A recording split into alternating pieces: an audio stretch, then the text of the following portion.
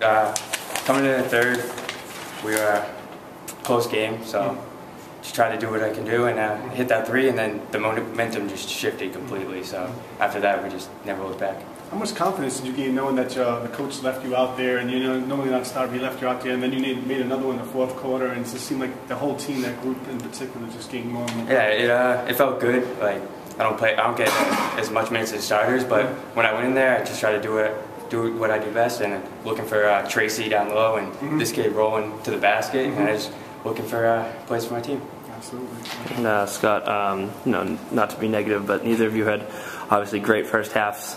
Where's the confidence level come in that second half? You get a little more minutes, and where is it at where you're, the play's called for you and you're going to hit those shots? Well, our coach inspires us.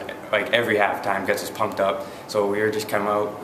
We knew we had to win this game coming off that Taunton loss. So we just came out there looking for a win.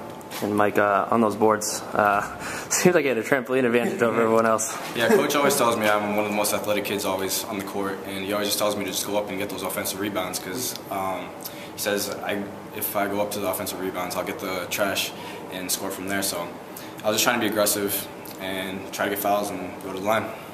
Has the game slowed down for you now that you're a senior? It seems like when you get the ball, there's no anxiety.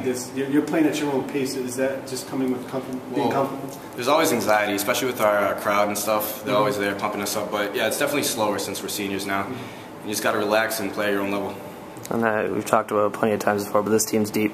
You guys proved it tonight. How important is that going forward? It's extremely important. If one man doesn't have his night, just have somebody else just come in. And we have like 7 or 8 guys who score 10 or more every night, so that really helps us. That's the team.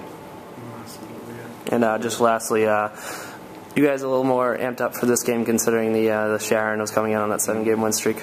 Yeah, coaches told us we were to bounce back hard on our last loss, and they were on a 7. I think they won 7 straight. So we just had to play defense and talk, and yeah, obviously it worked out tonight.